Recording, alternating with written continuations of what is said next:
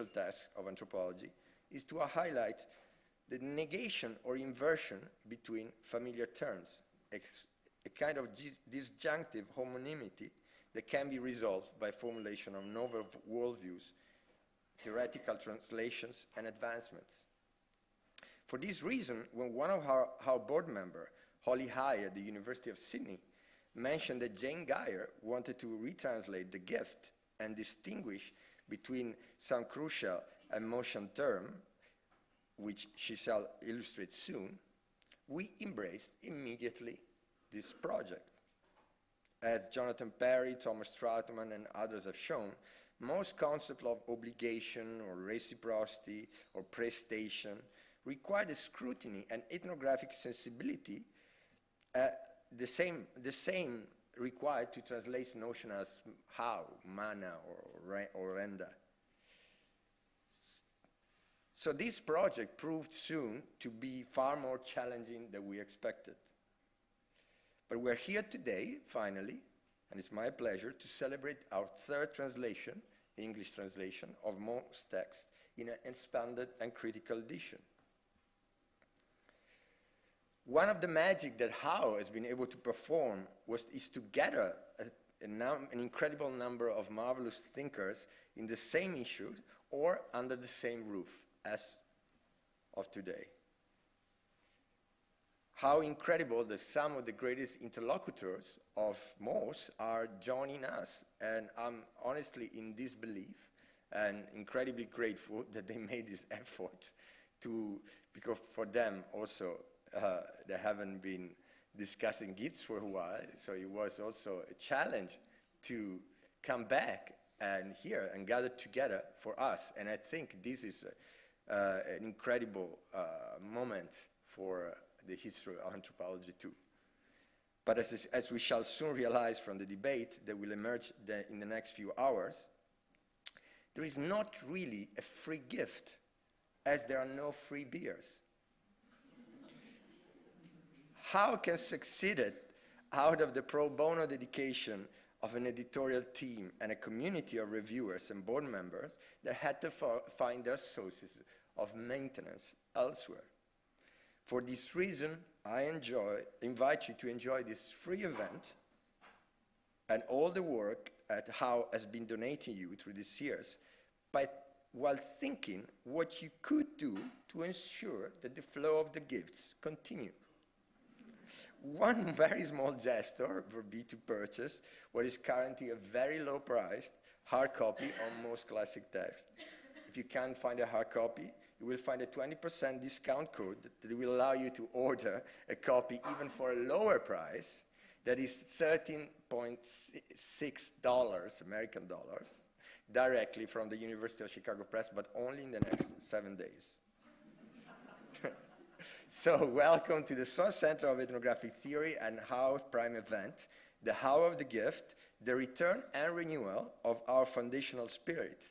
Allow me to leave with Mauss' words in the conclusion of this essay, in the Geyer translation. We can and we should come back to the archaic, to its elements. We will rediscover the motives of life and action that are still known to numerous societies and classes. The joy of giving in public, the pleasure of generous artistic spending, that of hospitality and festivals. I give you the greatest gift giver of the day, Jane Geyer.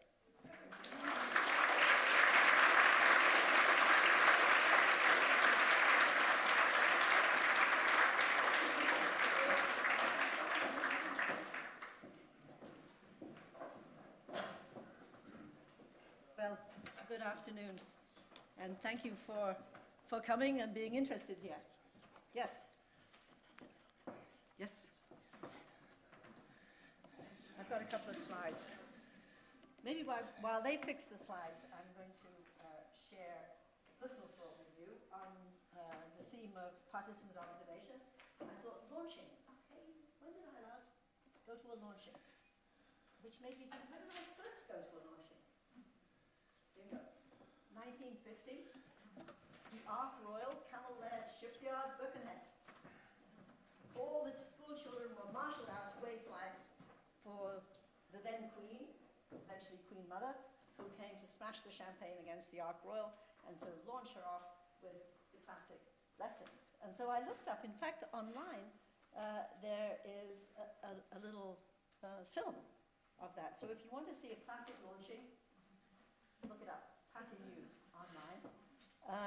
And there's a very interesting little commentary on the thoughts of the day in 1950. So there's the classic blessing for all who sail in her. That's all of us going forward. And then there's an appreciation for all of the shipyard workers who hammered, riveters, put things together, built the docks, and so on, and the genius behind the design. So, of course, our genius of the day is Marcel Mauss, and plenty of us who hammered away and put the rivets in and tried to create a new launching of this book. So if you want to look up classic launching, it's on Cathy News on the internet.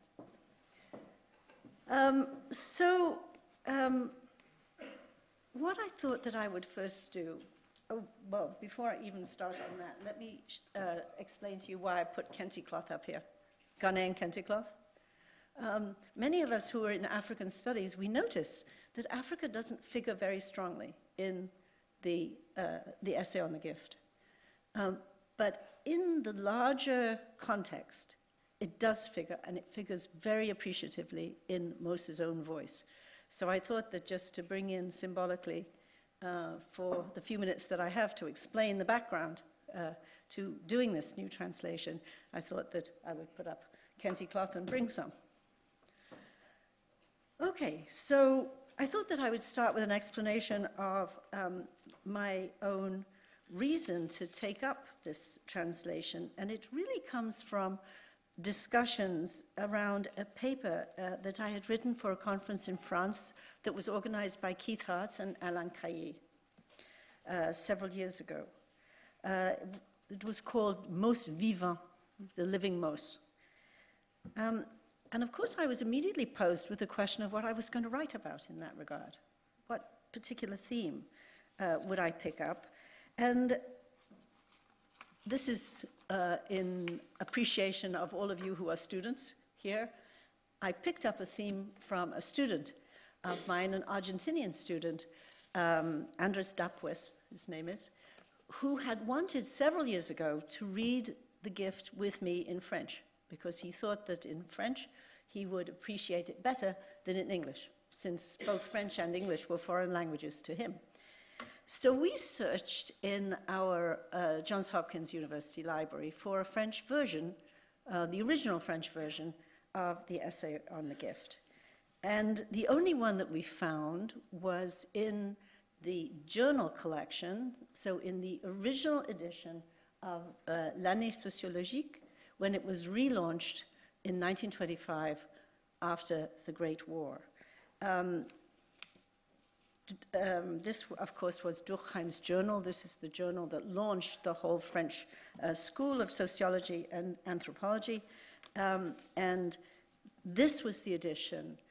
It was edited by Marcel Mauss himself, the whole edition, that relaunched the teaching publication of their particular group after, in fact, they had lost many of their junior people and their students in the war. They had been drafted and they had been lost as casualties. And we were very moved to find this. Let me do a comparison for you. I'm going to unwrap this gift from its kente cloth. And I'll explain the particular wrapping in a minute. So this is the original. This is it, the first edition of L'Année Sociologique after the Great War. This was my first copy of The Gift that I bought in 1965 when I graduated from the LSE undergraduate. This is Conniston's translation, so you see the difference. Right?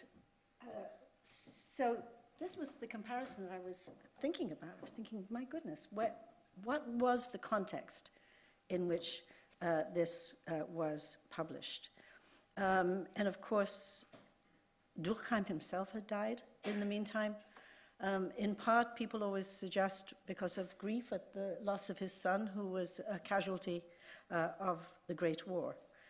And so I decided to write my paper for the conference on this, instead of this, to see what I could do with it. And I was very particularly moved, and the people at the conference were encouraging to me, especially Keith, who is here, at the sequence of the thinking. At the end of the memorial to all of these people who had been killed in the war, and I'll show you a slide of the devastation that that war was to remind ourselves.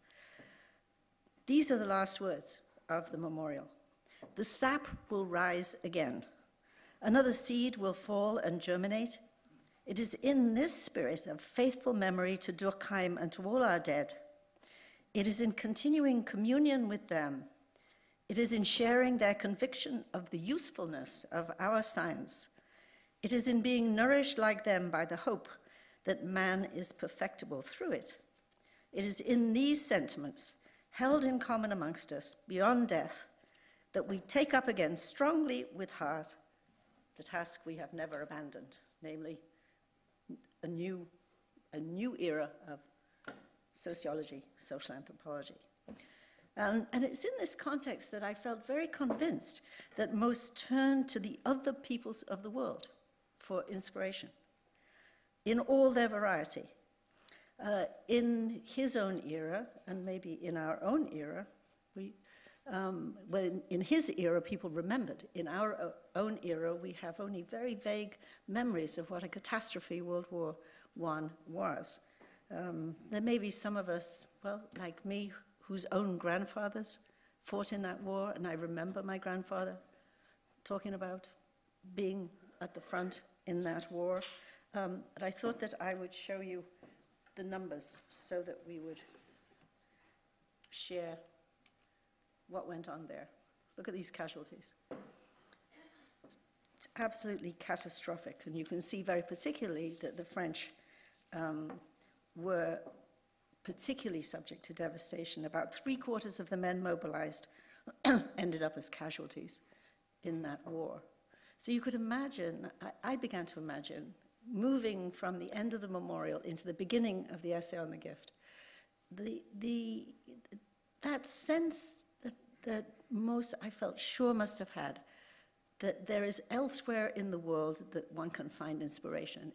Our own so-called civilization, we'll get to this later on, has produced something so catastrophic that we are going to try to move on. So then we turn the page to the essay on the gift, which ends, and here I excerpt from the last page. Thus the clan, the tribe, and the peoples have learned, as tomorrow in our so-called civilized world, classes and nations and individuals too will have to learn how to confront one another without massacring each other. We can also see how this concrete study can lead not only to a science of customs, but even to civility, and the various aesthetic, moral, religious, and economic motives, and the diverse material and demographic factors which together create a foundation for society and constitute a life in common. So although when we read it separately like this, to our great inspiration, we do get that message, it's translated, but I think the sheer import of it is strengthened by connecting it to that moment in history and to the memorial that Mauss was writing before moving in to the essay on the gift. So I decided to write my paper for Keith and Alan's conference on this whole thing, as far as I could master the parts of it that are written by Mauss, the memorial, the essay on the gift, and 80 of the book reviews. So here, I wrapped it in color so you could see. This black is the memorial. This is the gift, red, in in line with his own political convictions. This green is the sap rising again. This is him and his colleagues engaging with the European scholarship in the social sciences in the immediate post-war period, when so many were engaged with the questions of how to reconstitute and move forward into a different social world. So it was having written that paper that, that I then received suggestions by others who had read these versions and W.D. Hall's version, both of which are very important translations. There was several people who said to me, we didn't know that. We didn't know that it was published in that way. Couldn't we do a new translation that included some of that, that repositioned the essay on the gift in this context? After this, in the recuperation phase from this,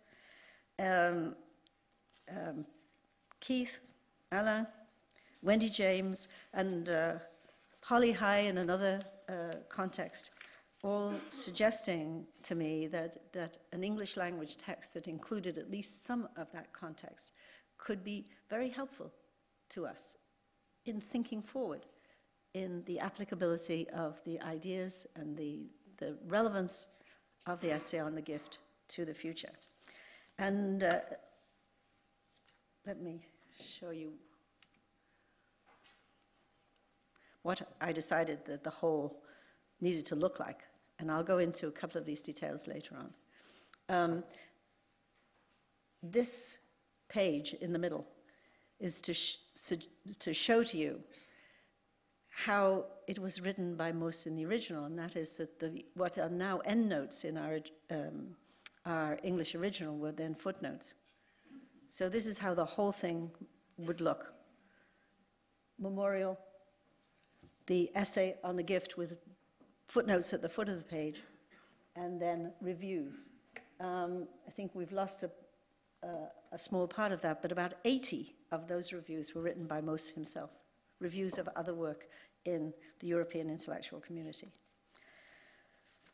Okay, so back to our shipbuilding here. Giovanni was very encouraging to do this through HAU as an open access contribution. And so with all of these people leaning on me, saying, come on, let's do it, I decided to take it up, and I added these two further features. Besides translating the memorial and some of the reviews by Mauss himself, his own reviews, particularly of works that he cited in the text of the essay on the gift, and more philosophical discussions of works that were analyzing, for example, the place of religion in modern Western life. So in addition to those inclusions, that's what the expansion is about, right? The expanded edition. I added two things. I put the footnotes at the bottom of the page rather than as endnotes, so that the reader can go back and forth if they want to, if that's interesting to them, or just to be impressed by the sheer volume of the scholarship that went into this work. The ways in which Mauss was sounding out this vast body of ethnographic work and taking all of the cases so seriously in people's own words. So when you see this new edition, you too will be going back and forth from the text to the footnotes if you want to do that. You don't have to. You can sail across in the big print at the top of the page, but you can also glance down and say, what was that about? Who wrote that particular ethnography? Even the page numbers, I mean, the editorial effort, the sheer, must have been 24/7 effort that went into this, are very evident when you can see the footnotes at the bottom of the page. So then, secondly, the other change that I made over the editions that we have already is to note what some of the words were in French. Mauss is in fact using 4 different words that could be translated into English as gift.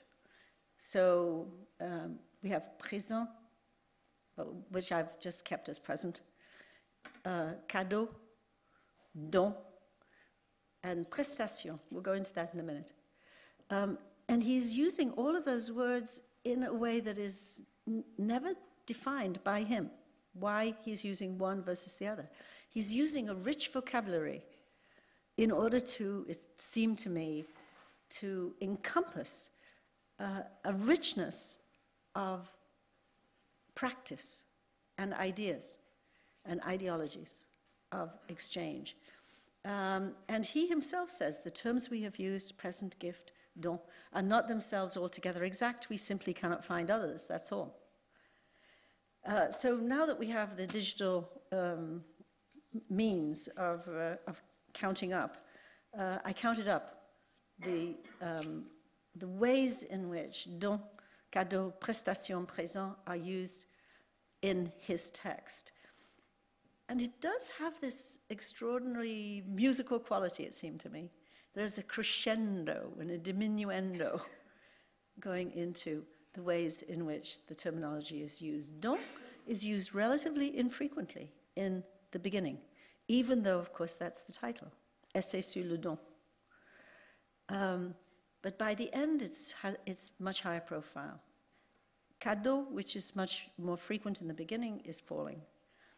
Prestation, which has a certain kind of status quality to it,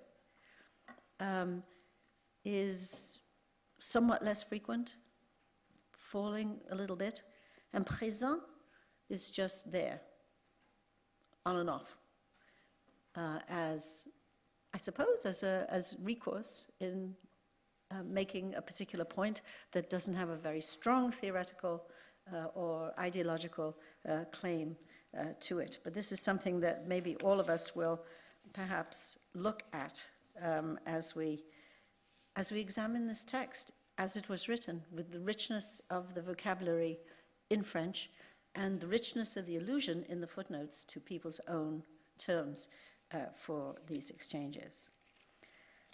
So doing this work has been a real inspiration for me, and I was grateful for the friends and colleagues who were leaning on me to do it. I felt that I was in a certain conversation with Mauss himself and with the group that he was part of, since he was alluding to their work throughout. But I think that I want to move very quickly to the end of these thoughts to mention some of the people who have been very particularly prominent in being part of the shipbuilding team, working in the docks here. Of course, Giovanni D'Acol has been very important. Sean Dowdy, who is editor, who is in Chicago at the moment, right? Yes? Yes. Elissa, is Elissa here? No. Who in Birmingham started to help me look up quotes that Mauss himself had translated from English. There are certain interpretive dimensions to Mauss's own use of the English sources when he puts them into French. And so we had to decide, shall we put them back into the original English or should we retranslate Mauss's interpretation? And for the most part, in the end, we tried to put them back into the original English. Justin Dyer continued that task. And then there was an editor who helped me with the French translation editing. Matthew Carey. Is he here? I don't know who's here. No. But there were many others who put in very important work in just the creation, the building of this particular text. And then, of course, Bill Maurer, who wrote the foreword.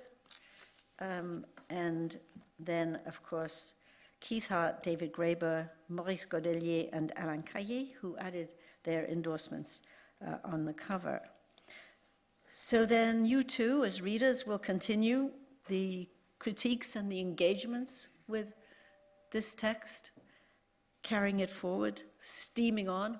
We're in the launching mode again now, steaming on, taking the inspiration in yet new directions of your own, as I'm sure most intended. The sap will rise yet again. So I end with one comment that is inspired by the occasion of the launch of the Center for Ethnographic Theory here at SOAS. Bill Maurer mentioned in his foreword that everybody has their favorite footnote from the essay on the gift.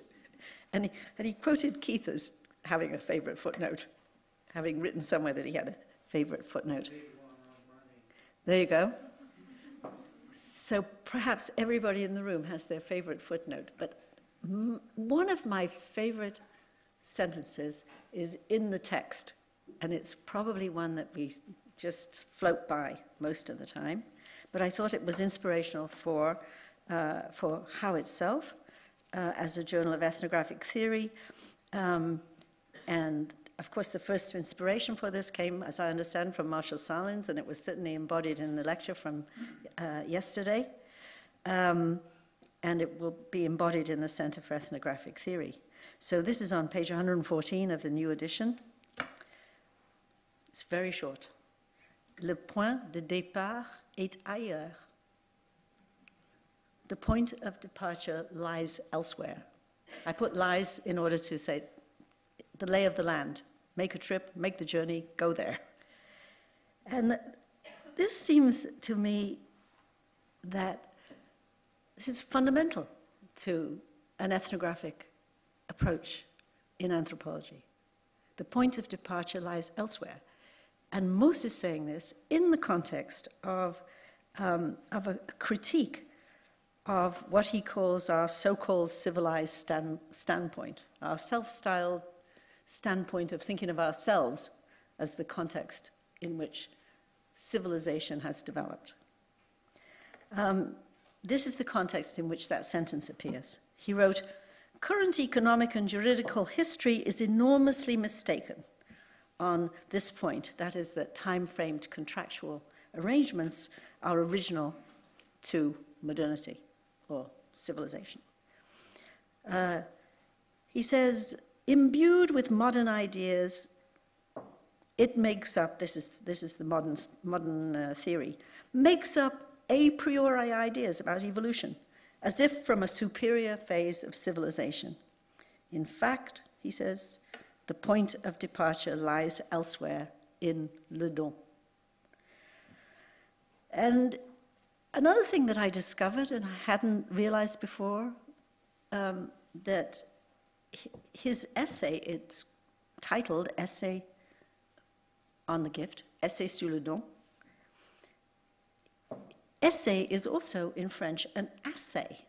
Assay in the sense of testing out on a sample. And he, in fact, uses the term, the word fragment, quite often in his argument. So what he's suggesting there is that this is a beginning, his own engagement with this ethnographic corpus, which can get bigger and bigger and bigger, is a beginning, an exploration, a start on a fragment of what will be a much bigger topic and much more important than our, quotes, modern civilization has thought up to now. So I thought le point de départ est ailleurs is a foundational assumption for our inspiration in anthropology, and one that has been taken forward by HAU Journal, HAU Books, and the new center that we're launching here. So I hope that this new and expanded edition of The Gift can make its own contribution to the realization of this conviction as we launch it out into the turbulent waters of another theoretical, world political, and technological era. with its own tensions 90 years after the original. And as if by total happenstance, this morning I got an email saying there's a new book on the fourth industrial revolution, suggesting that we're going to be in the era of robotics and genomics and so on and so forth, a totally different moment in economic life. Can we take the essay on the gift, its inspiration, its engagement with the tragedies of the world and the hope for the future, can we take that into this new era that we seem to be moving into? So my thanks in advance to all the speakers who constitute, I decided as I was thinking back to launching, they must constitute the first officers of the boat, right? Captain, first mate, the person who's going to make the engine work, and so on and so forth. And then the rest of us passengers who are going to be inspired to take different journeys into these new and turbulent waters. So it seems to me that this is the moment to turn over to those who are going to navigate us out of this harbor and into the choppy waters of the present world. Thank you very much.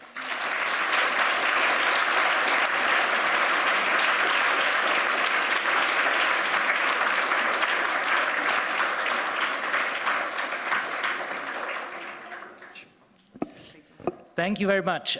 We'll take a 2-minute break, so if you have a pressing need, there's toilets at the end of the corridor. We'll quickly rearrange the stage here, and I would ask our panelists to please join me on stage.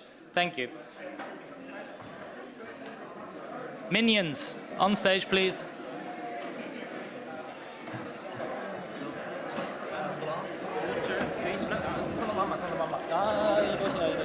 No. Chair, water for each person, 5 people, come on. The water is there just a second, there's some over there. Water, glasses for 5 speakers.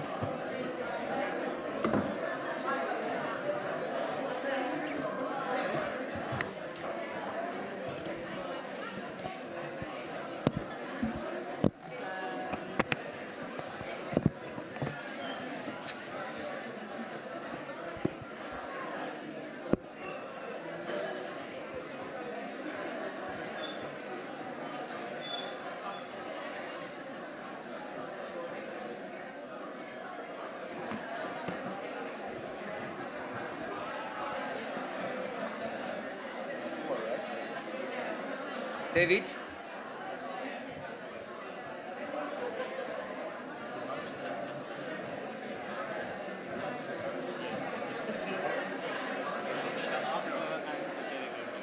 Yeah, David is there. David.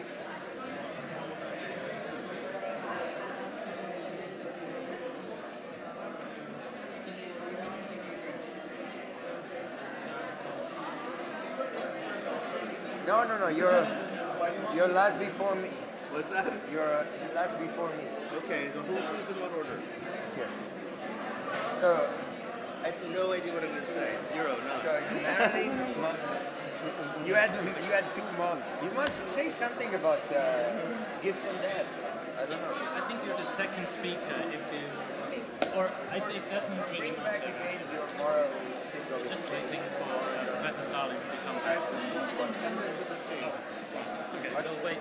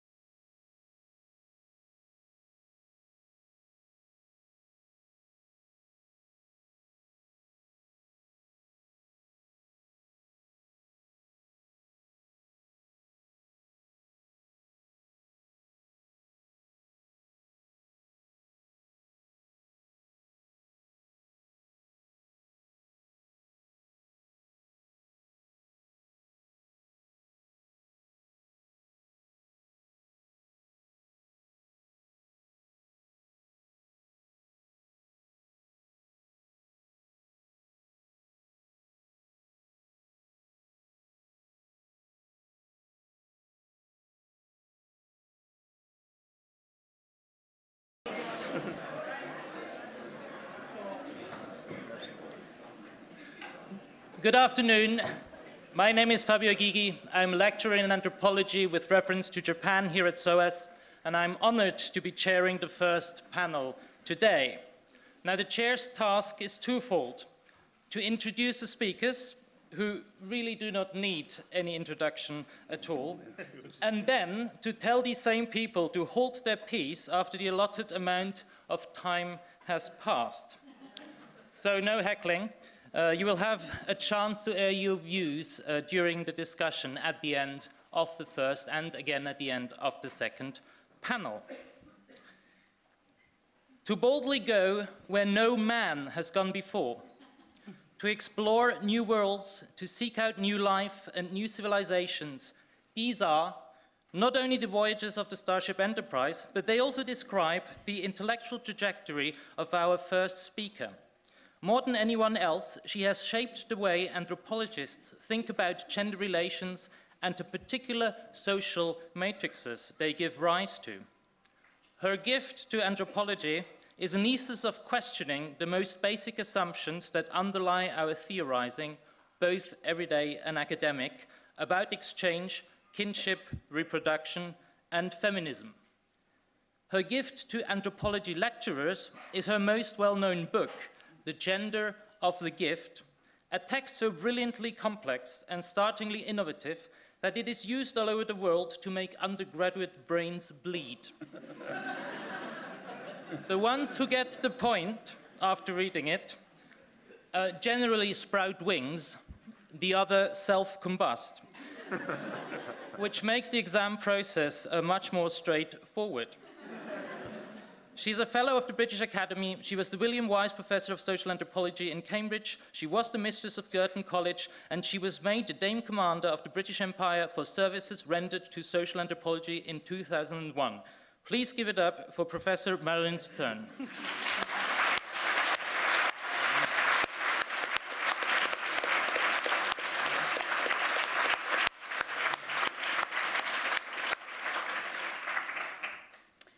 Thank you for that. And Jane, thank you for your words. I'm going to use first names, if I may.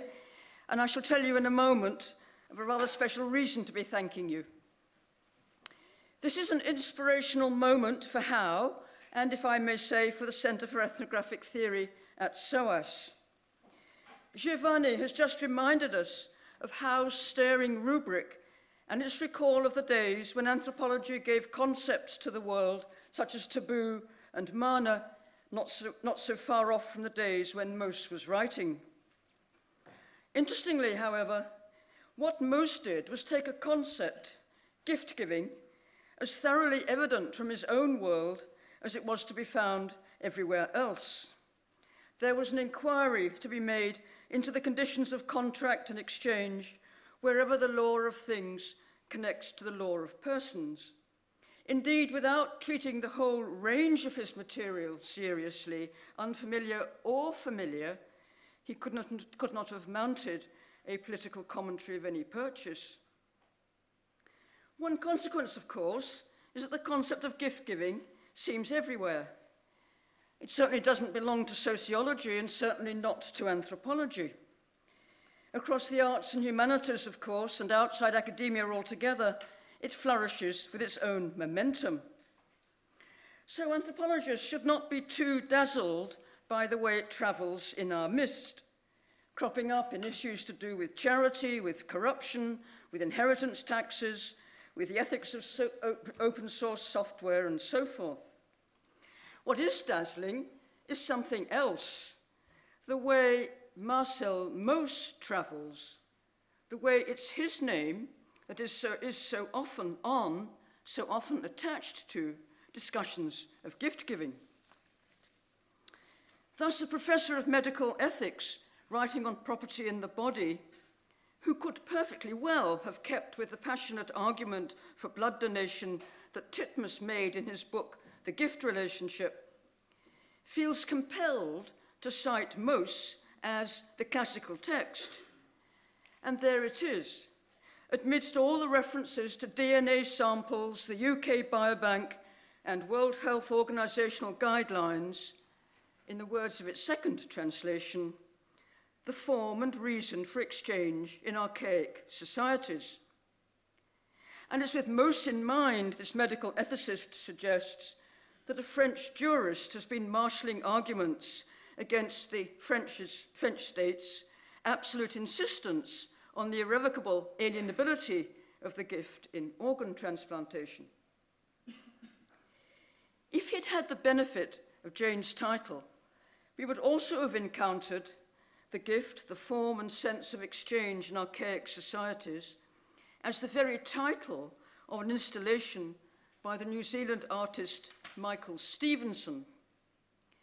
Wanting to engage art collectors, in this case in Germany, with the concept of reciprocity, he staged his installation with this title through numerous transactions that meant they were caught up in various giving and receiving relationships with him.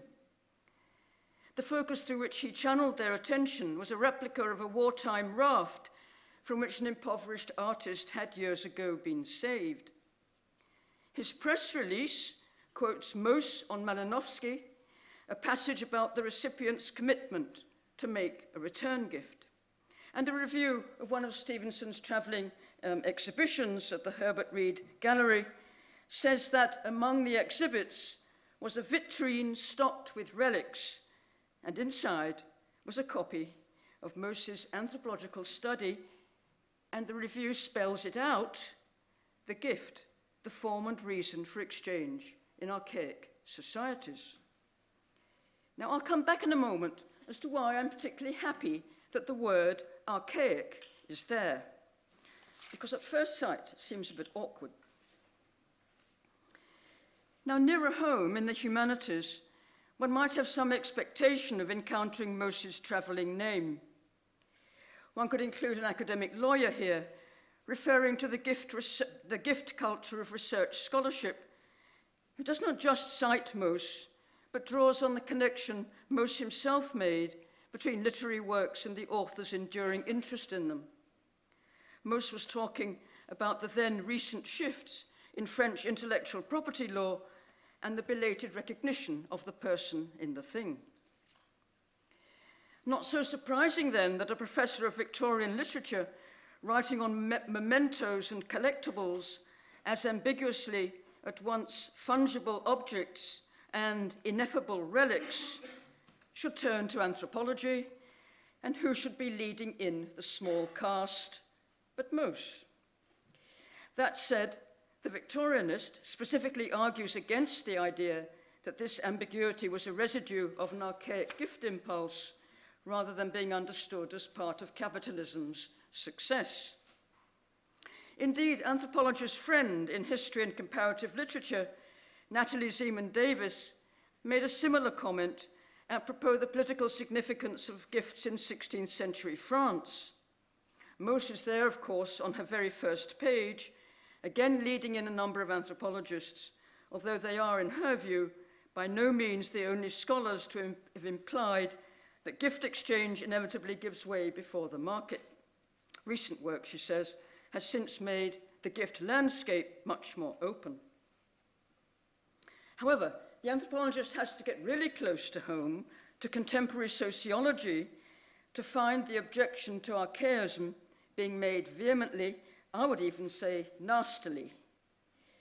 David Cheel, in his version of the gift economy, is withering in his dismissal of most anthropological work, and heading the queue, once more, of course, is Mauss.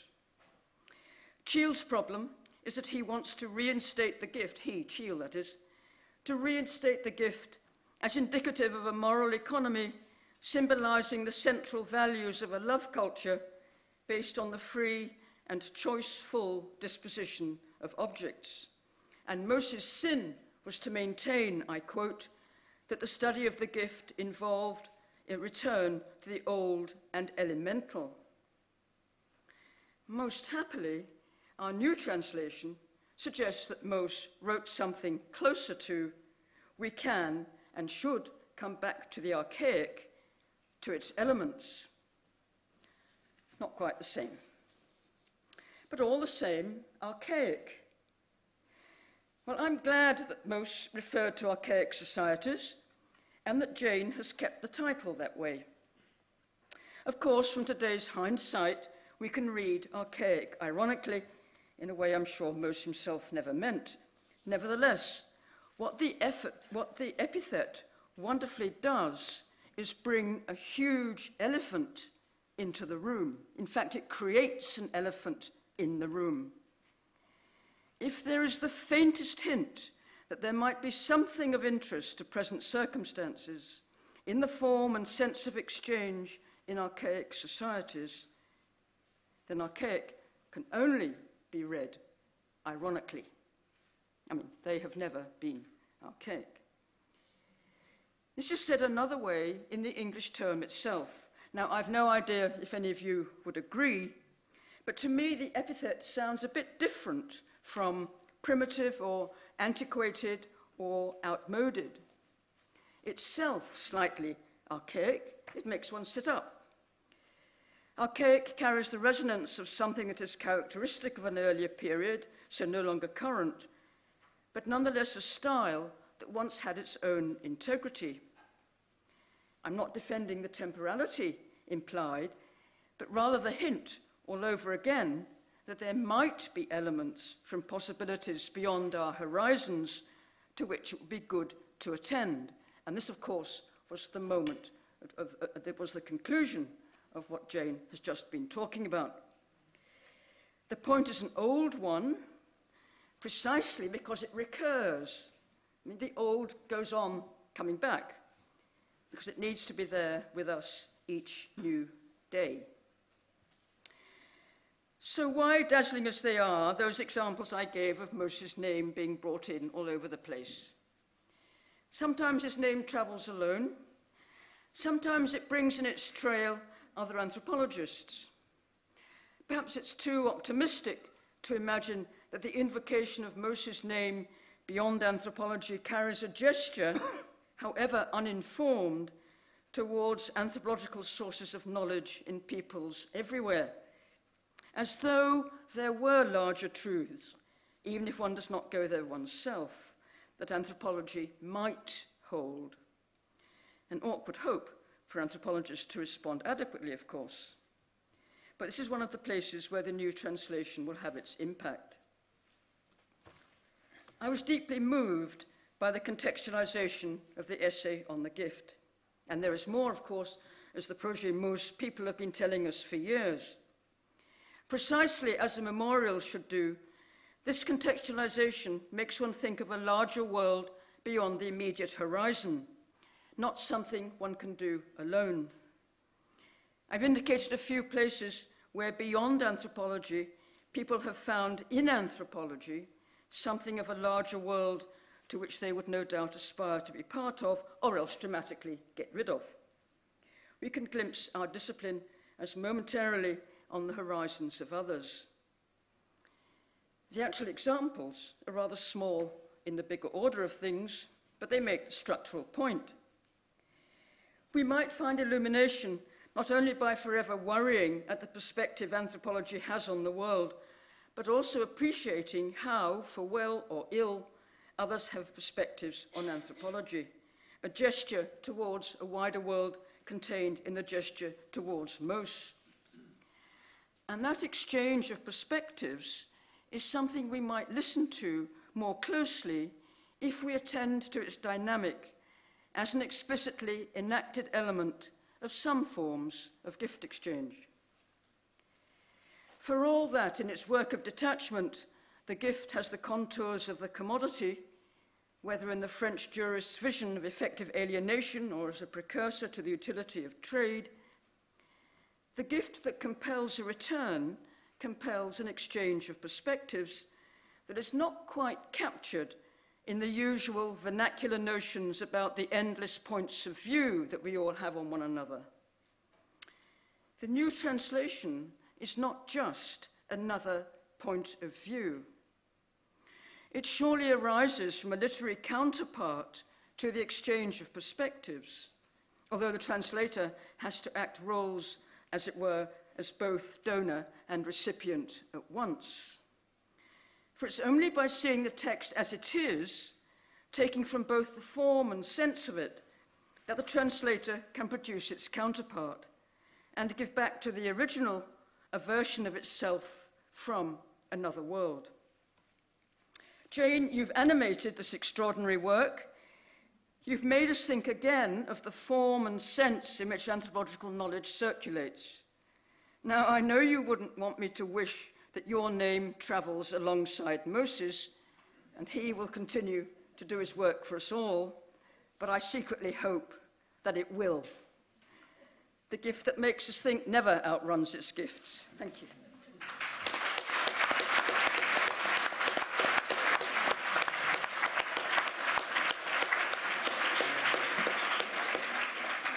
Thank you very much. Our second speaker on this glorious afternoon is none other than Professor Marcel Salins, known to his ex-students and colleagues simply as MDS, D clearly standing for defiant. Professor Salins' ethnographic work on the Pacific, his contributions to anthropological theory and historical anthropology are well known to all of us. The debates that his work caused among scholars about the death of Captain Cook, about the relative abundance in so-called primitive societies, about the danger of Homo economicus, is the stuff that today's classroom discussions are made on. Never satisfied to be confined to the ivory tower, Professor Salins in many ways is the model for anthropological activism. During the protests against the Vietnam War, he invented the teach-in, a creative form of academic resistance to the status quo.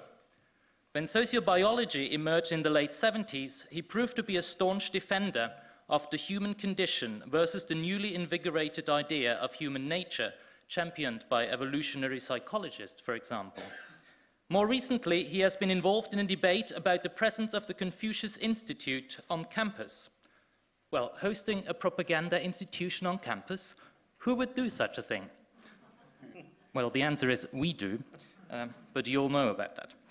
Preceded by his reputation as an intellectual giant, for the second day in a row, all the way from Chicago, Illinois, please welcome Professor Marcel Salins.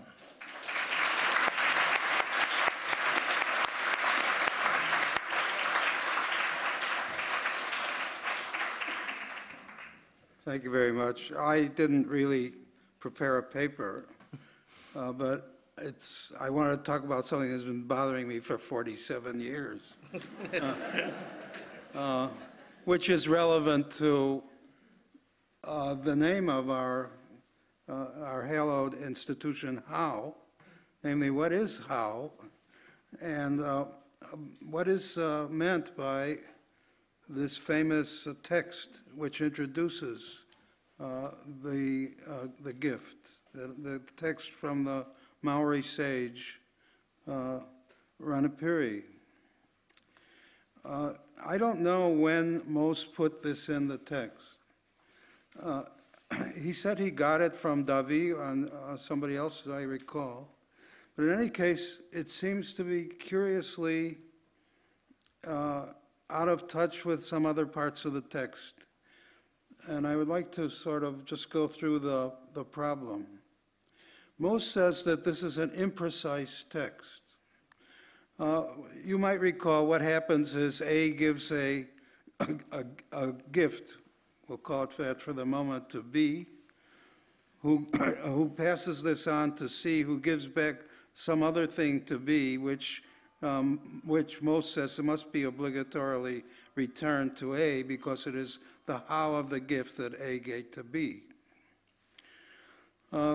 This is the only place in the text, as I can recall, where there are three parties are necessary to talk about reciprocity.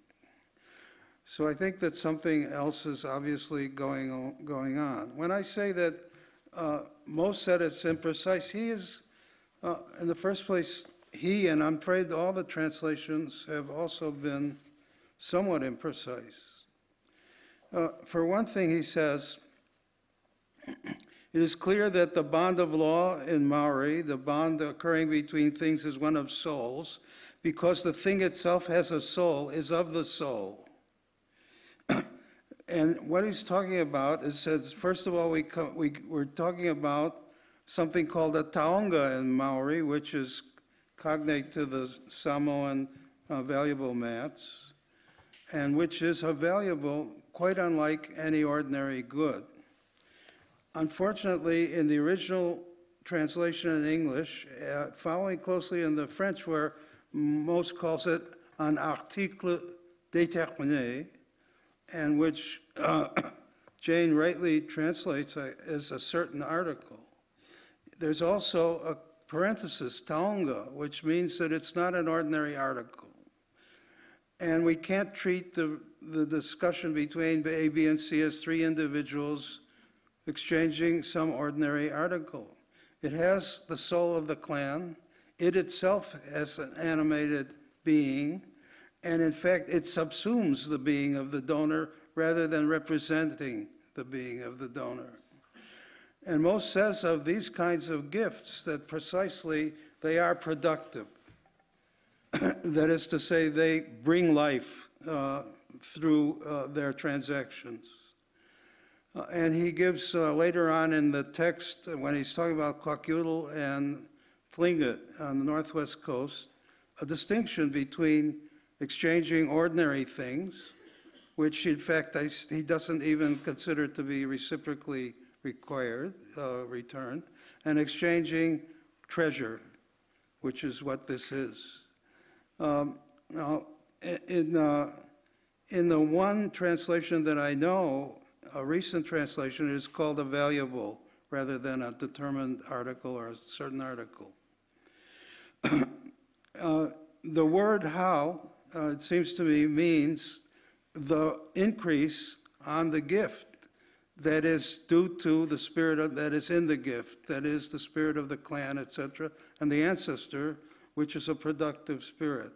The causative in Maori, whakahau, means to inspire, to command, to initiate. The gift is what is, the gift as it goes from B to C is what has been commanded by the gift from A to B, what has been initiated, which is an increase in value. And it's due, of course, I mean, I made this argument 47 years ago, but without the proper animism.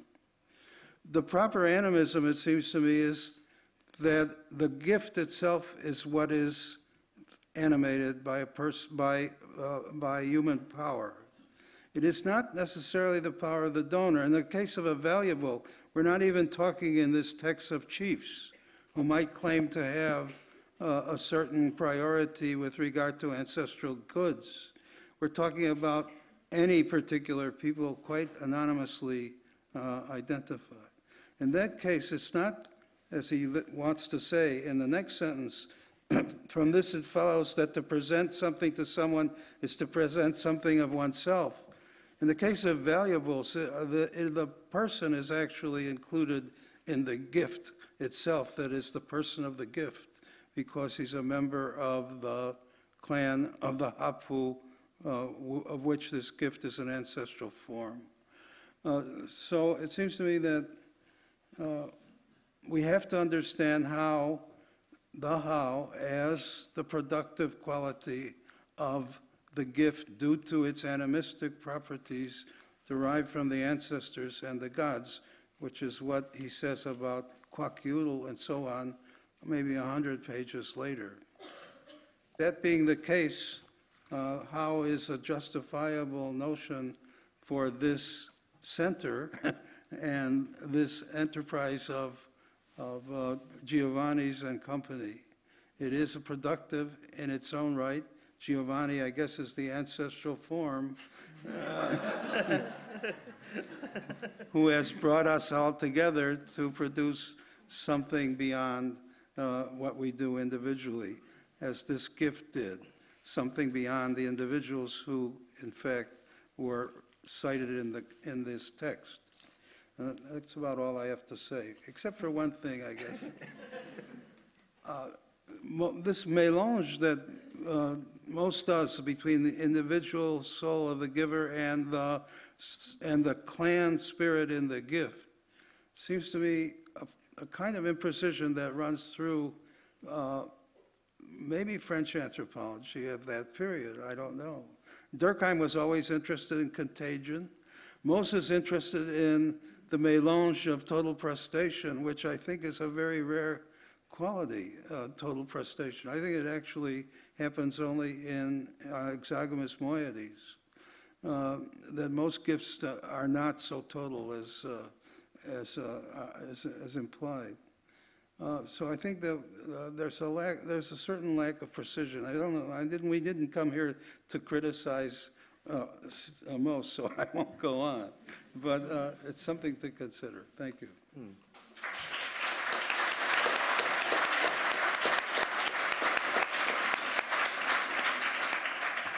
Thank you very much. It is very rare in London that somebody comes up to you on the tube and says, "I approve of your reading matter." This happened to me not once, but twice, when reading our next speaker's opus magnum, Debt, the First 5,000 Years. Similar in scope and breadth to The Gift, it addresses not only many of the core questions of economic anthropology with great erudition, but has also become something of an activist Bible for the Occupy Wall Street movement, a leading figure of which our next speaker has become. A student of Professor Salin's at Chicago, his first position was at Yale, and we have to be eternally grateful to the reactionary forces at Yale that propelled him over the Atlantic, first to Goldsmith and later on to his present position at the LSE. Word on the street is that the LSE is far too circumspect to let him anywhere near their undergraduates, in case such an encounter could trigger an accidental revolution. All the better for us here at SOAS. Please give a warm welcome to Professor David Graeber.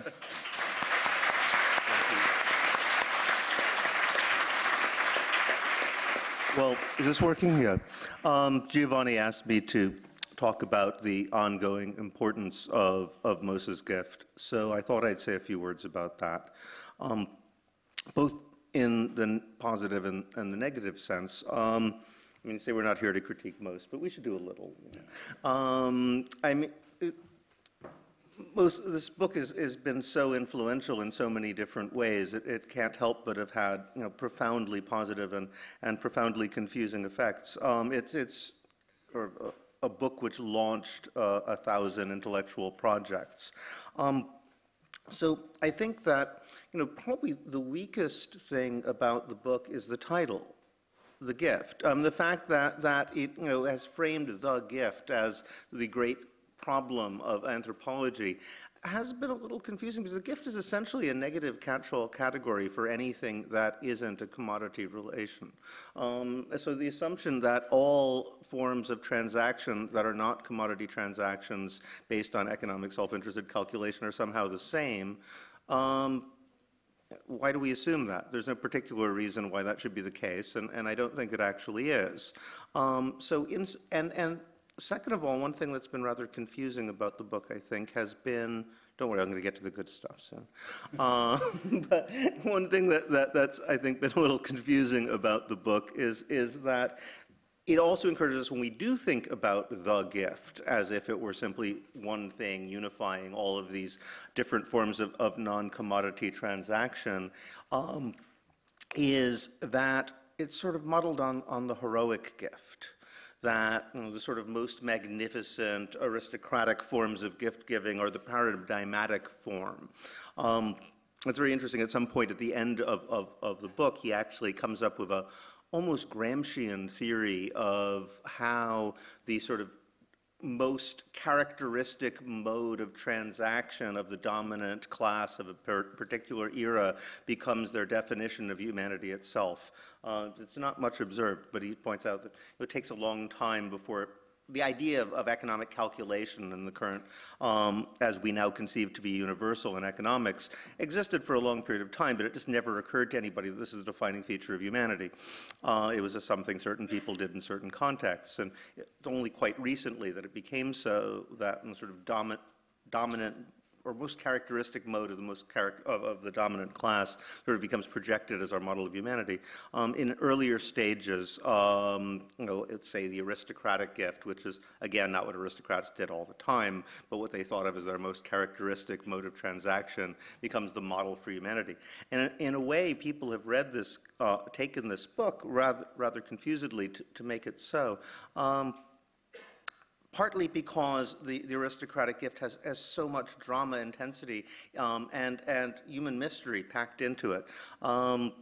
Whenever I teach the gift, I always give the example of Mauss wrote this very, very short little piece. It was a commentary on the Greek author Posidonius somewhere in Année Sociologique.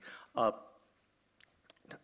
was like a 3-page commentary, but I think it packs a lot into it. Posidonius was observing Celtic nobles and these sort of festivals they had, and they would engage in all these contests, poetry contests and duels, and they would engage in gift-giving contests. And every now and then, when in the midst of these contests, one player was basically checkmated and received a gift so huge he couldn't possibly return it. The only appropriate thing for him to do would be to commit suicide and then distribute the pieces of the overwhelming gift to his followers, and this is sort of ultimate reply to someone who checkmated you. It's the only honorable thing to do. We were thinking about this and comparing it to a piece I read in about Vikings in one of the Icelandic sagas that were 2 Vikings, the story Einar and Egil, if I remember. One was sort of semi-retired Viking, and the other one was still doing raids. And they were also poets, and they liked to sit around writing poetry together. One day, I think Einar was the name of the younger one, came to visit Egil. Egil was out, so he left him a gift, this beautiful shield, this magnificent object that no one had ever seen anything like it. It was covered with mysterious writing and jewels, and left it hanging from the rafters, went off. About 4 hours later, Egil comes home and says, "My God, what's that?" And the thralls all say, "Well, you know, it's your friend Einar came over and gave it to you, said it was a present." So he looks at it and said, "Oh, so I suppose he now expects me to write some sort of a poem celebrating his generosity. To hell with it, I'll kill him." So he gets on his horse and rides after him. He can't catch up, and the sun goes down. He says, "Damn, okay, fine, I'll write a praise poem." So it sort of brings home everything that can be at stake in a gift. I mean, there's a lot going on here. But as a result, these things draw you in, and they do seem to show something intense about human nature. But as a result of this, I think we get lost as to, there are many, many different sorts of things going on that get collapsed together. I've myself tried to disentangle them in the aforementioned book on debt, that you have this sort of communistic relations where you just give to people because you assume that they would do the same, which is the basis of all sociability, is just sort of the sort of communistic gift. I call it baseline communism. And this is actually an idea that comes from Mauss himself, not in The Gift, but in other, in his ethnographic lectures. Actually said that, the mistake is to assume that communism and individualism are opposed principles. Actually, communism can be the basis of individualism. You can have individualistic communism, a relationship with 2 people who are just communist with each other, but not with anybody else. And these kind of like networks of individualistic communism actually are the sort of bedrock of society.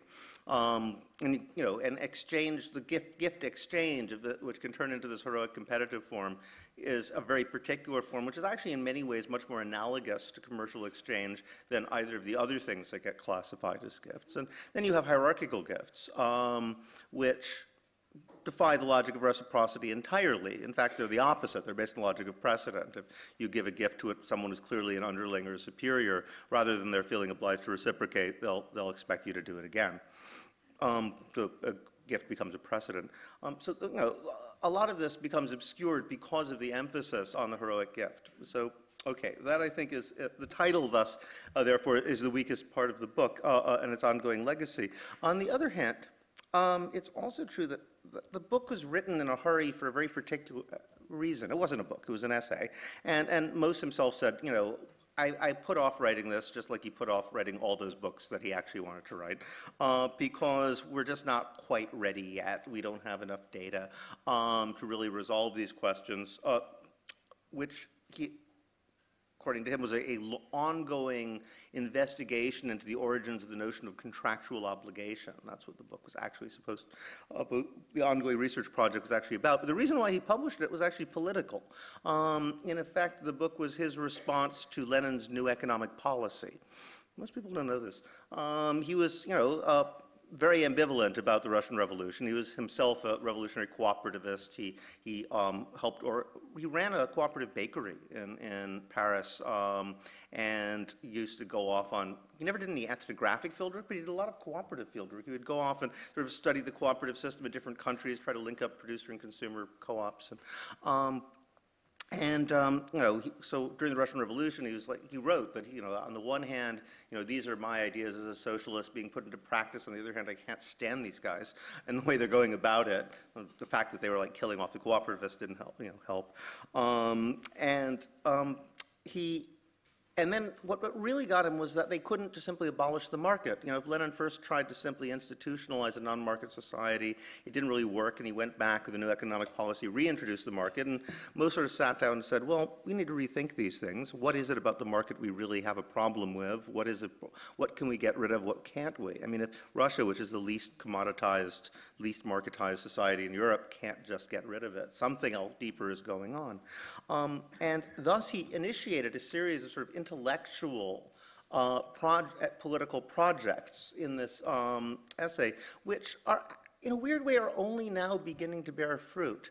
I think Mary Douglas wrote a really obnoxious introduction to the last translation. I felt was, it went on and on about there's no free gift, which isn't true. Of course there are. But she did make the very cogent point, I thought, that the book kind of never realizes political potential because it came out at the wrong moment.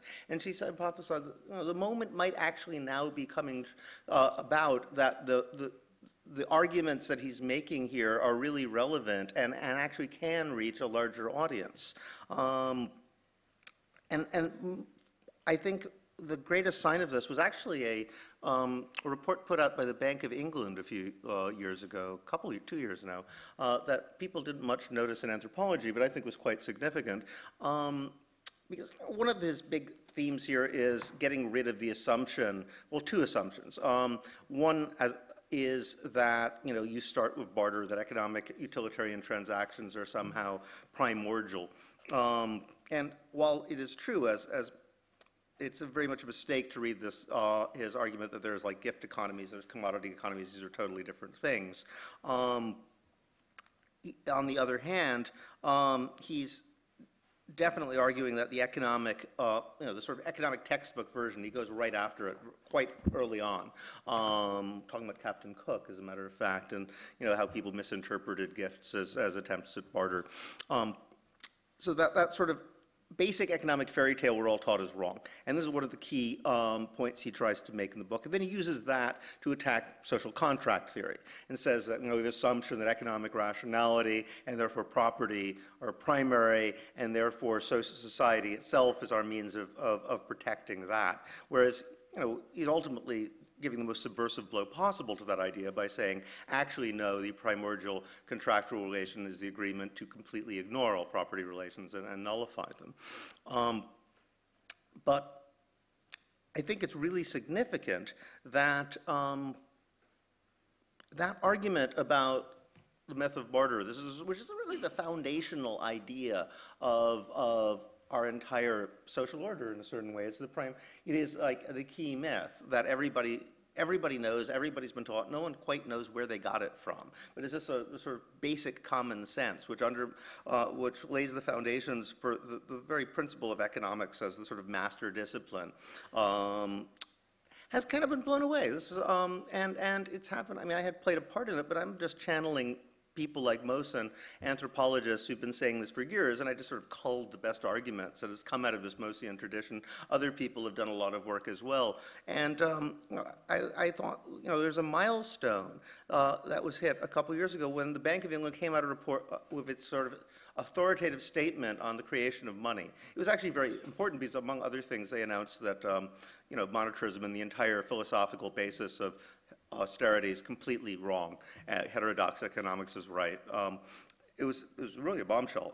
But it also contained, a little thing about the origin of money, where they had these Bank of England guys saying, well, imagine you have these two primitive people, and one has berries and the other has fish, and it just sounds like they're about to start the myth of barter, but they don't do it. And they say, well, they'd set up an elaborate credit system of debts, and they went the other way, And I remember thinking, like, oh, if only I could tell Mauss we should summon his spirit. We won. We finally did it.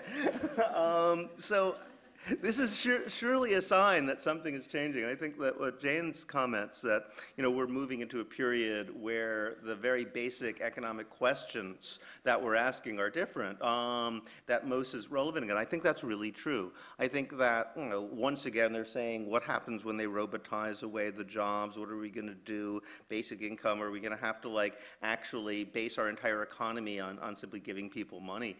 At this moment, I mean, the sort of intellectual project, which had been foundering for almost 80 years, is finally bearing fruit. And Mauss is, I think, more relevant than he's ever been before. I'll end on that.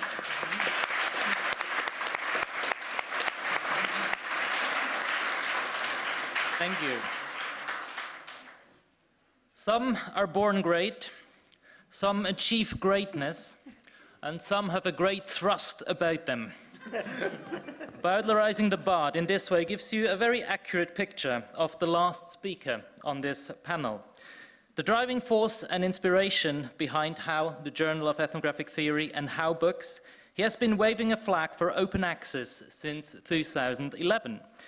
Against the prediction that HAU would fold within a year, he not only persevered, but made it into a flagship anthropology journal of extraordinary intellectual caliber, all entirely for free, a true gift of ideas, debates, and discussions.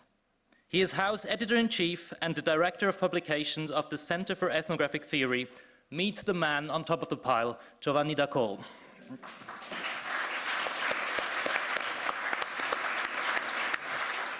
Thank you very much. I wish to start with two provocations, my talk. And the two provocations in questions can be summarized as follows. So many of the social instances traditionally encompassed by anthropological inquiry within the category of gift-giving are rather manifestations of hosting situations and events. What if hospitality constitutes the transcendental field of value creation and relation of exchange? And the second, what does anthropological theories of gift-giving, how do they speak to contemporary ideologies of gratuity in open access scholarship? So Marilyn Strathern once argued that methodology is always regional, that some regions of the world seem to provide location for the pursuit of particular problems in anthropological theory, whereas others do not. A crucial anthropological strategy can be deployed by taking invented concepts in different ethnographic contexts to rearrange, negate, or invert a relationship between familiar terms. The gift proved to be the egregious anthropological construct to be subject to such negative strategies.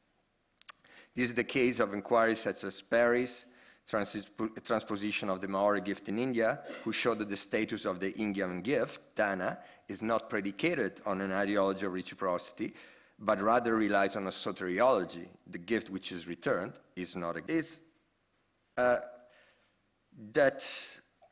a subject-defining relation of masterhood, I would say, also replicated linguistically on different scales. For example, the dak in Tibetan used for indicating both the householder, the spirit, and the landmaster and the owner, the patron. The same in Ed, the Mongolian, or in other Turkic and Siberian languages. So, and this relation of mastery transcends simple expression and relations of ownership, authority, or domination. In this zone, which I and my colleague Adam Chow call it completely arbitrary, a cumulus cultural zone, We find a surprising propensity for social practices related to hosting and hospitality, sacrifice to gain favor from a patron, host, land, or spirit master, and very subjecting and concerns for accumulation, storage, hoarding, containership, and related preoccupations with leakages and parasitism.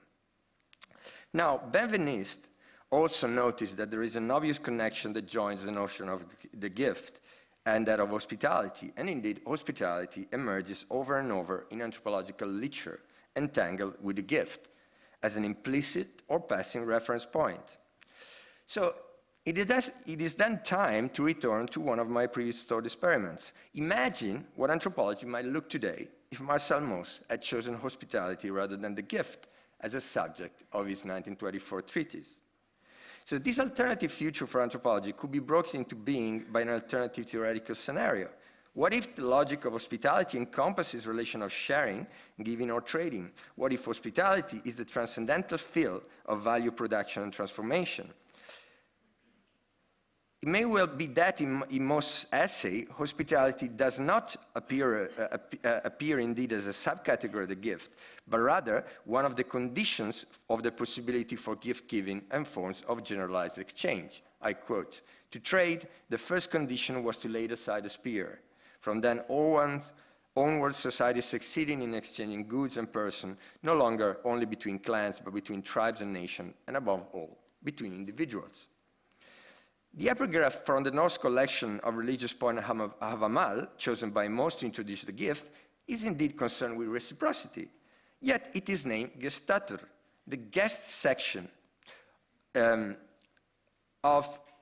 which comprises the rules, manner of relationship for being a guest while traveling and handling relation with horse in Norse ancient society.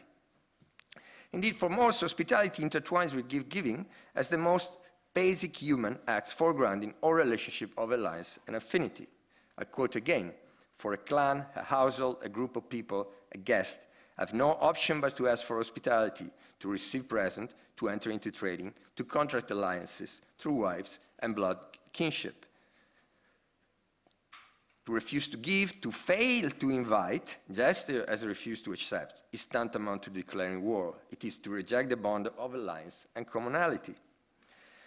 The essay's last chapter contains most famous invitation to return to the joy of expenditure, which is also the pleasure of hospitality. Once again, we shall discover those modes of action still remembered by many society and classes. The joy of giving in public, the delight in generous artistic expenditure, the pleasure of hospitality in public or private feast. In the conclusion, Mauss thus return to the law of hospitality as a juridical and economic institution developed in an advanced society. Quote again, "Until legal systems and economies evolved not far removed from our own, it is always with strangers that one deals, even if allies," writes Mauss. Pre-modern society had to rely on tribal festivals and ceremonies, where peace had to be maintained by the law of friendships and contract with the gods. Is then hospitality an ideological abstraction or an institution or a more specific cognitive orientation or field for the transformation of values? We had to wait until Nancy Mann's work on the value creation and transmission among the Masim of Papua New Guinea for a perspective in which hospitality appears as encompassing the logic of sharing and exchange. Mann's focus is how actors control the social world through transformational acts of value creation. Instead of focusing on the partition of a person achieved by gift exchange, Mann highlights how a person is equally extended and dispersed by act of hospitality. Hospitality is the if read correct as I read Mann, is the transcendental field of value transformation which allows sharing to take place and the potency of a person to be deployed in concrete material exchanges, which extend the intersubjective space-time, defined by Mann as the space of self-other relationship formed in and through acts and practices. For Mann, hospitality hence constitutes this transcendental field where the contractions and extensions of the intersubjective space-time occur. Witchcraft, selfishness, and greediness subvert space-time by negating and consuming one's capacity to extend and diffuse their influence, while this act of sharing food, predicated upon the framing device of hospitality, is the template of value creation which externalizes the self beyond the physical person, hence achieving control over space-time. Hospitality activates the possibility of further construction of value by enabling alliances, higher level of exchange, the acquisition of cooler shells, and the value conversion of trading acts and localized influence into virtual fame. Wherefore, as we know, as many have written before, for Mauss, gift-giving ground our conceptions of sociality and relatedness, but a paradigmatic form of the gift was an extension of, was the sacrificial theory he developed with Hubert, where a part of the person is relinquished to another being in order to elicit a reciprocation of grace, favors, substance, spirit, or body. As it is a field of participation, hospitality is also the ideal field for sacrificial action. This is certainly not unheard. For the Tien, every feast in ancient Greece was a sacrificial moment. Feasting in other tradition is a way of reclassifying and eating what may otherwise not be eaten to make available for human consumption what cannot otherwise be consumed. But the ability to give and still keep also is a special position that the lord of the state or a patron of a sacrifice or a wealthy host enjoys. Is generosity being not a sort or an investment designed to bring a return, by an expression of the sort of permanent, inalienable wealth he already has, titled to land, status, and fame. This is Annette Wiener's attempt to displace the motion justification of exchange in an ideology of reciprocity by showing that possession of certain things can never be relinquished as gifts. It is to the paradox of retaining things endowed with high value or mana, while other goods are exchanged, that the status of the donor is increased and his relationship with the gods maintained. As I earlier argued, it is the capacity to control the leakage of fortunate energy during hospitality events which preserve the Tibetan household internal productive sources of prosperity and the capacity to redistribute external wealth. For Wiener, Malinowski's Kula exchange cannot be justified by an ideology of reciprocity. She rather suggests that the accumulation of Kula cells, which will later become an inalienable possession, resemble the prized wealth acquired in ancient Greeks. But to describe this form of ancient Greek social form, she used the word xenia, which is the Greek form of guest ritualized friendship. So we can see that, and we can notice in Wiener how the retention, the objects retained, which become also inalienable, are also the ones which constitute the condition for hospitality and generate further fame for the host and the household thereof. Or I quote from Wiener, just as the feudal lords, through their authority vested in their estates, attracted merchants, peasants, and monks. So talking about hospitality and this and the relation between hospitality and the gifts brings me to a final point, a brief final point I want to make. So each year, from December 13 to January 6, my daughter has three kind of what I call cosmo-economic encounters. One is called Santa Lucia, one is called, of course, Santa Claus, and one is called La Befana. The first two figures incarnate that mysterious human phenomenon that Gerson called, which is cited by Mauss in his essay, families promoted as silent trade. That is, the exchange of goods between two parties who will never meet face to face, never communicate directly, never discuss the nature of the trade. Santa Lucia will expect her sweet-carrying donkey to be fed with yellow polenta flour and a glass of milk. Left on the balcony, Santa Claus will enjoy some cookies near the Christmas tree. American children may add milk and carrots for the reindeers, while British children may lay out some mince pies and sherry. Befana is an old woman witch who rides a broom and enters houses to fill thick woolen stockings, which children leave hanging above the fireplace with either candies, if they have been good during the previous year, or coal, if they have been naughty. All these clandestine happenings represent not just silent trade, but what David Graeber called ingeniously gift by stealth, a kind of reverse burglary where the donor forces himself into the recipient's house to leave a gift. In its radical form, like with Befana, the purpose of the gift by stealth is that no counter-gift is expected, and sometimes the donor can be neither identified nor thanked. Now, this is a condition that, as open access editor, I felt very much. The question of pure and fair gift has been fairly debated in anthropology, especially by Perry's articles, which make clear that the whole ideology of pureness is just our invention. Carry too, as I said, ideologies of pure gift accompany the rise of industrial capitalism. The dilemma does not affect the gift per se, but rather our ideology of gratuity. In most society, a gift is never really free, although we did develop a theory of how it should be free. Now, that is not really preposterous to say that the association of open access with the free gift, that HAU also used from the beginning, is a gimmick too, a theory of gratuity that we use quite effectively.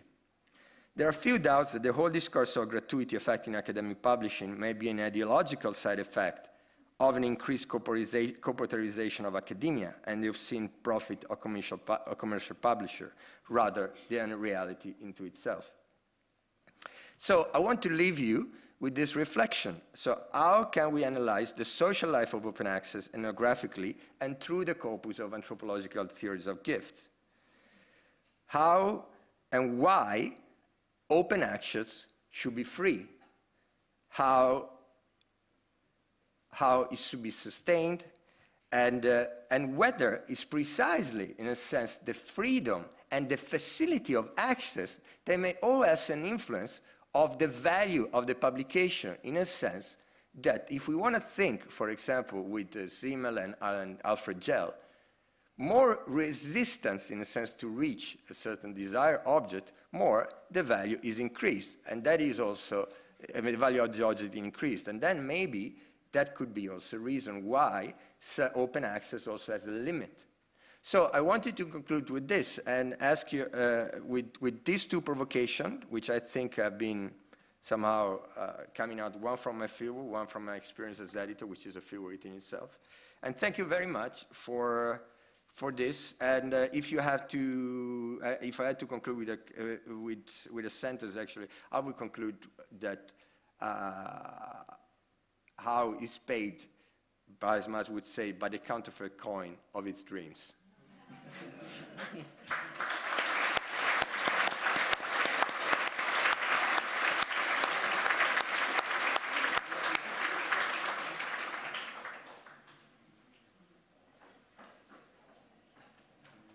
Thank you very much for your contributions.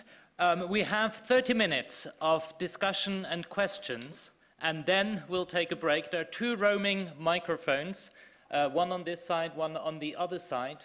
So please make your intention to speak clear to whoever holds the microphone. If you could stand up, please. And yes, we are open for questions. Just raise your hand, really. There's one over there, if you...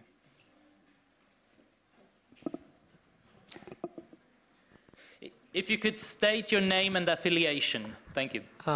My name is Chen Bo from Sichuan University, China. And I'm a visiting fellow at the LC Anthropology Department. I'm very interested to hear, it's a very grand event. I'm interested actually about Marcel Mauss. You mentioned a little bit about your critique to Marcel Mauss, but you just stopped. I want to hear more about the total presentation. He wants to hear more of criticism of the total presentation. Expand on that.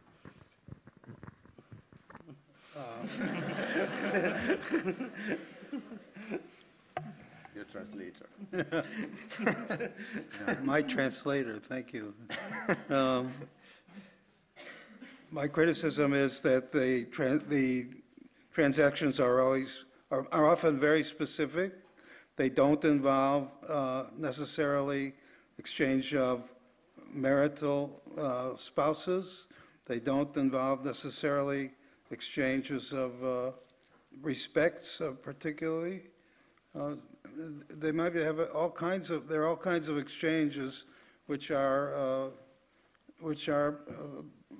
quite reciprocal, but without these larger implications.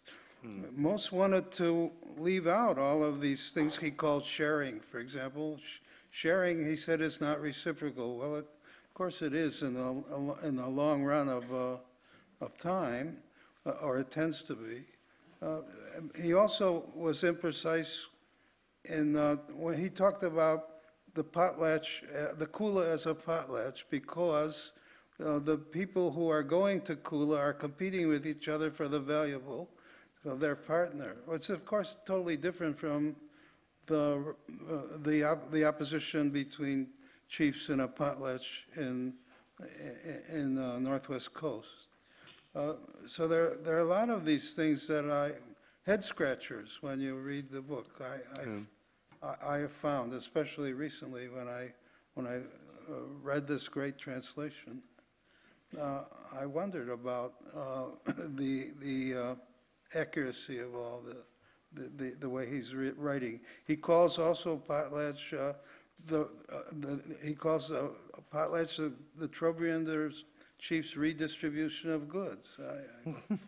Doesn't seem to me correct. Yeah, I think actually Johnny Perry did a quite lucid analysis of there's an implicit evolutionism where you start with total prestation and then it kind of goes to potlatch as the next stage, and then to commodities lying underneath the text, but he never actually is entirely clear which he's using when and how it works. I mean, the one thing I'd add, you have moieties. The other example he gives is when two clans sort of meet each other and there's a choice of either to go to war or give everything to each other. I think that the biggest examples of total prestation that you actually have are in accounts of explorers often, Columbus or Cook. We meet people and they're like, okay, do we kill these guys? Do we hide? Or do we just meet them on the beach? And then sort of people do give everything to each other. And it's often, you can tell the accounts are very amusing because Columbus in particular never figured out what was going on. So one day he's writing, these people are the best people in the world. They just give you everything. They show up, they give you their women, their pigs. And then the next day it's like, these people are all thieves. I can't believe it. They just take anything they want. That's total prestation, but it's a very, very specific thing that happens under very specific circumstances where you have to lay the ground for everything else. I think also we owe a great debt to Jane about the war issue in the book. When I first read it, I understood it as a very common sort of implicit Hobbesianism in our thinking about society. It's certainly true in Britain, where all the juridical notions had to be brought to bear in order to as it were, prevent the war of each against all. Even matrilineal or patrilineal descent, rights in persons divided so that people didn't fight over persons, according to Radcliffe Brown. All kinds of sort of sub rosa ideas of an underlying Hobbesian state. And when I first read The Gift, it struck me as he was also arguing against this. I mean, you have a choice, he said. Either you're going to exchange or you will fight or disappear from each other's view. And this was so much like Hobbes' description of the state of nature. But on the other hand, I now realize from Jane's translation, from the wonderful contextualization that's involved, by putting the memorial speeches, the memorial tributes, to his fallen comrades, how much the war has influenced his desire to produce a contractual amity between peoples, and you know, the attempt to make peace, loyalty, integrate opposing parties has to be very meaningful in the terms of the First World War and its casualties. So I think it could still possibly be true that the Hobbesian underlying state is a premise of our anthropology. I think it has been largely a premise, certainly in Britain. And all this emphasis on contract and juridical means of preventing arguments, violence, contests over goods or persons implies a situation like Tyler's. Even our notion of incest, we had, if the Tylorian theory was correct, you know, you had a choice of dying out or bonding together, as if you didn't have exogamy and relations between people, you were going to fight. So there was, and there still is, I think, some sort of deep Hobbesianism, but certainly in this case it was perhaps even overshadowed or encompassed by the tragedy of World War I and the necessity of his time, our time, of a peaceful coexistence by means of exchange. Thank you. Can we actually ask to Professor Jengai, would you like to join us on stage? I think you should be up here. There is an added chair, and I'm sure there may be questions as to the particular work of translation. Sure, maybe I should go over there because I wish you get some mic too.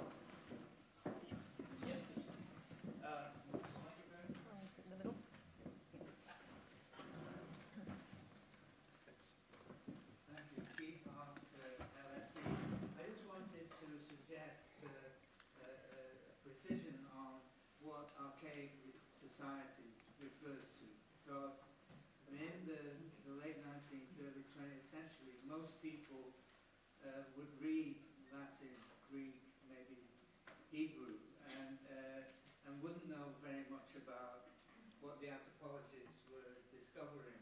Indeed, we always say that Lewis Henry Morgan invented the modern discipline by turning these classical stories in an analogous way to the new ethnographies. What I would suggest is that a good definition of it would be societies that are available to us through ancient languages. Remember also that ancient languages was Mauss's thing. When you look at his reviews in Année Sociologique, I mean, he relies very heavily on his mastery of Sanskrit and Hebrew and Latin and Greek to get one up over the people he's reviewing. So I think we could define it as that the prime reference would be societies accessible principally through ancient languages, with the addition of some of the latest contemporary ethnographies that might be thought of as similar.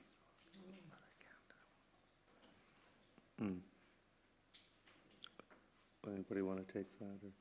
Yeah, it's also true that Mauss had a very unusual idea of evolutionism, whereby he felt that the only people who were actually primitive were Australians, and everybody else weren't. So he often used the word archaic as a stand-in. This is owing to his sort of hyper-diffusionist theories, where he felt that like everybody was in contact with everybody else, and what's to understand is not how influences traveled, but why occasionally they were refused. He was convinced, for example, with the Pacific Ocean, that people were just sailing across it all the time, and the Kwakutl were heavily influenced by China, and vice versa, and so forth and so on. So those are all archaic. Archaic was a word he used to substitute for primitive when he didn't think it was appropriate, but people weren't living in isolation, which he thought only Australians actually were. Can I just add to that and thank Keith for the illumination of what most might have meant. but I've translated, of course, into our contemporary elephant in the room, which is what we've created through what you would call 150 years of ethnography, and what we do with that. But thank you very much for the, for the classical references. Yeah, I think one of the great things about reproducing this book, about 150 years of ethnography, I complain all the time about my own university, that we are now ignoring 150 years of ethnography. We who are the custodians of this knowledge about humankind are not teaching it. And it's going absolutely into the dustbin of history because of our lack of curiosity about this ethnography. I think it's very timely that the book came out, a new edition came out, and I hope it has a great effect. My fear is that this ethnography that we've been doing for 150 years will be lost for several centuries. Until somebody finds it again, we'll have a renaissance as good as the one that happened when they discovered the Greek and Roman classics. Well, I might just add, Keith, to your inclusion here of archaic, that some of Mauss's examples are the peoples of France, the peoples of Europe, the peoples who are still living in the countryside, still creating life in rural Europe. So archaic in that broad sense that you're indicating, it does include in this way that is original to him, I think, at the time, the highly literate records that we have of Greece and Rome and in Sanskrit and in Hebrew and so on and so forth, but also the peasantry of Europe and the epics and the Jessup expedition and so on and so forth, all put together in one big category of, well, a reservoir, really, of inspiration together, not as separate evolutionary stages, but as an archive. I think it's completely wrong what you just said. All right, here we go.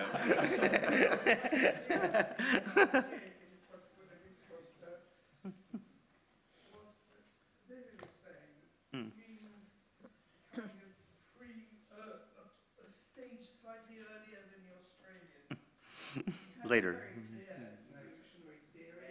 Right.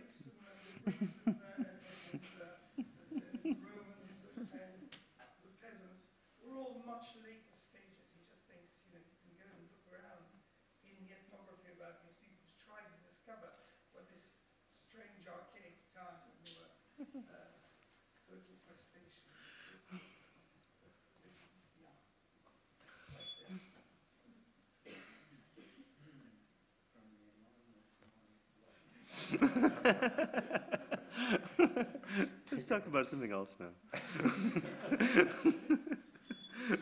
The first peace fight we start with.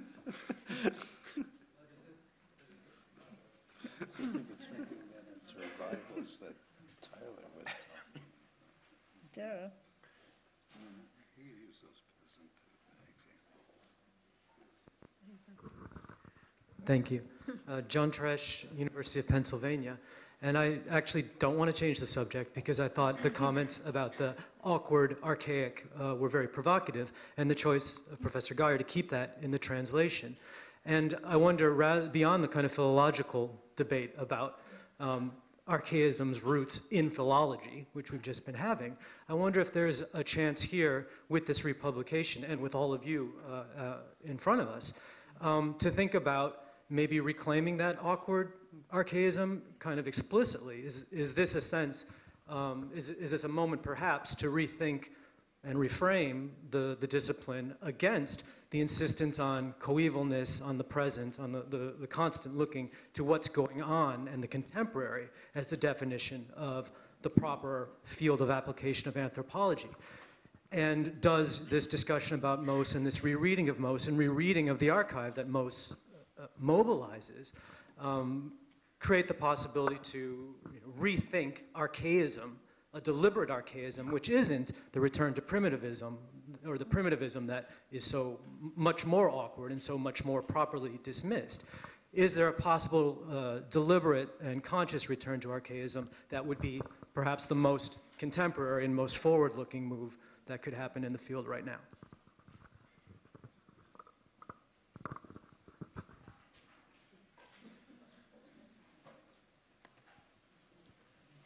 Yes. Yes. We'll say yes together. But it would be a brave, that would be a brave world indeed. The impetus, of course, behind the stress on coeval carries with it a whole political baggage to do with contemporary issues, inequality and so forth. One would have, it would be quite an uphill struggle. But yes, a resounding yes. But since you chimed in, over to you, Jane. No, I think I'm on the same pages as you with respect to this, Marilyn, that I mean, this is our field in anthropology, is the human experience. Wherever, whenever, as expressed by the people themselves in their own words. This is an immensely rich archive on which to draw, just as Marshall has been suggesting, that this is not just the present, that is 2016. This is people living in their present and the ways in which they have been doing that. And Mauss does say explicitly that this is a source of wisdom on which we could draw so that we don't go on massacring each other the way we have just done. That it has that potential. And perhaps I could just add a further footnote. Under the rubric of coevalness, which of course, I mean, you know, like all such propositions are not only very powerful, but there's a lot to want to support. And there's something else, which is the demand that we can only like people if they're like us. And I think there's a real political issue to do with the way we think about people who are not like us, and actually able to say that, and making that a basis from which one proceeds. Yeah, it's not as if this material didn't have present relevance. I think that's what's fundamental too. I mean, we're not just going to talk about the archaic societies in archaic terms. It is a fact that the cultural differences that exist in the world are still operative even within, and are extremely important even within the global system that we live. So I think it's not a question of either or, it's a question of putting them together. And for that, of course, we do need to study the older ones because we aren't doing it anymore. And then all, you know, the idea you started with, I mean, the statement you started with, people only studying their contemporary situation, well, 40 years from now, nobody will be paying any attention to what they're doing. They should take that into consideration.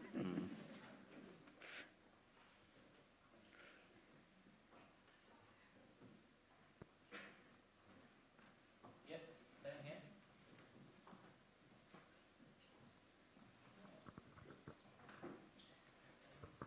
Thank you. David Wengrove from UCL. Just to pick up on a comment of Dame Marilyn's, I think there are two elephants in the room, the ethnographic record and the archaeological record. Mauss was fascinated by archaeology as it was at the time, and in that nice collection of his essays that Nathan Schlanger put together, he's already picked up on these little shreds of evidence of Paleolithic peoples moving bits of red ochre, bits of minerals over extraordinary distances. And you can't help thinking, if he was around today, he would be talking to archaeologists, because these questions about archaic societies are properly archaeological questions to which there are these days actually answers emerging. But I don't think we'd have the first clue how to frame those answers were it not for the ethnographic record and the range of human behaviors that it attests to, which we would otherwise consider simply ridiculous or impossible. So I wonder if we need to define anthropology a bit more broadly. And I would apply that also to Professor Salin's lecture yesterday, which in many ways deals with properly archaeological questions.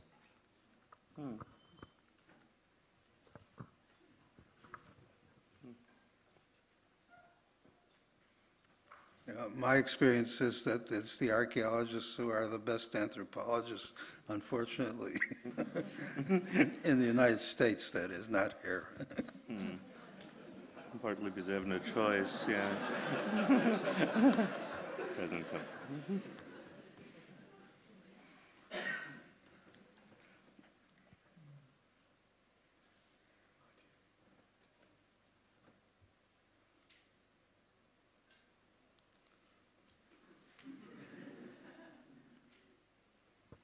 Many familiar faces who dare not say anything. Yes, please, over there. John Campbell, SOAS.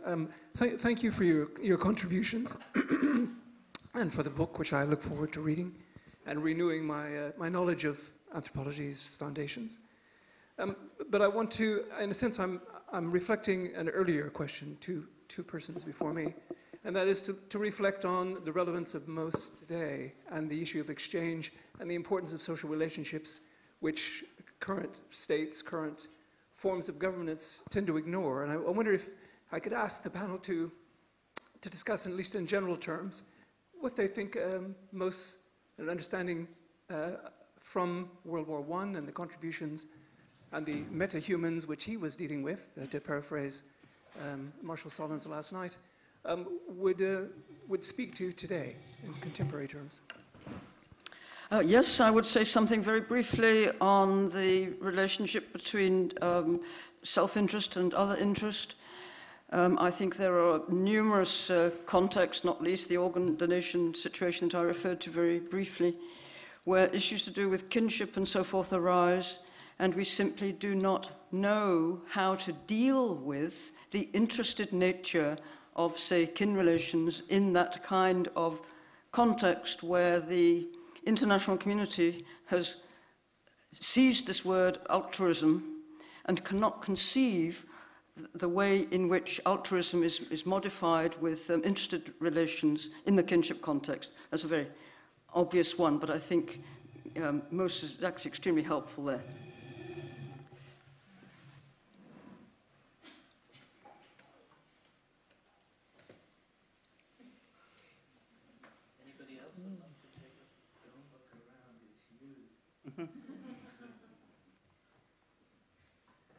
Well, this is a very large question to put your own mind in the mind of somebody from 90 years ago. But I think that the encouragement that we would get from his work would be to be deeply attentive to the details of transactions that people think of under rubrics that we might define, or they would define as gift, and how they actually work. We had this wonderful example, didn't we, of the books arriving, and where is that a gift? You know, well, if it's a gift, then what about taxes? What about, is there, I had in my mind immediately, these people have got marijuana packed into these boxes, or something else.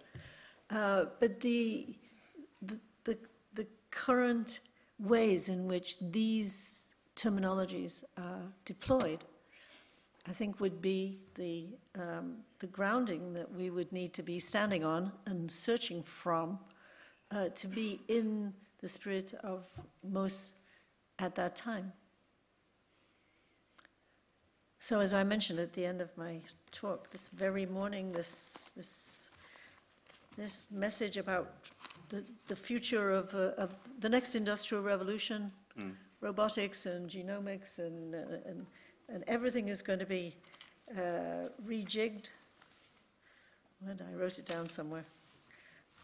But we could be attentive, ethnographically attentive to what are the words here? What are the concepts? Are people creating new concepts for this world? Are robots going to exchange things with each other? What are they going to exchange? They're going to have hands to exchange with? They're going to have ears to listen to each other? In some deeply tangible sense, we would be following Mauss if we were checking out exactly what this implied for the present. Thank you very much. I think we'll take a break, 30 minutes. We'll reconvene 10 to 5.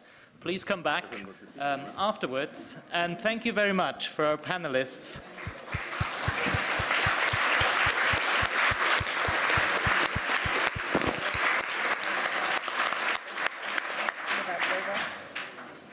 We're all going to be in the robotic age. You prepared. But I wasn't giving the robot lecture. Come on, Mark. Nobody expected you to. My impression is that